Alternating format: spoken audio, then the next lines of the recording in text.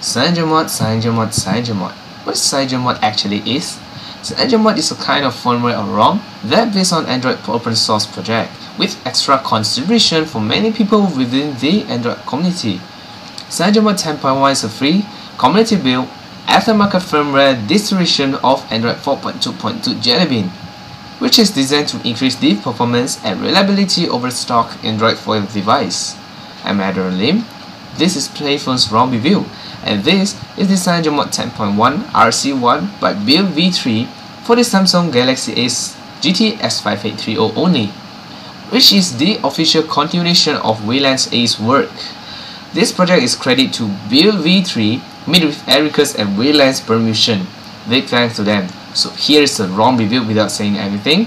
Good or bad, you decide it.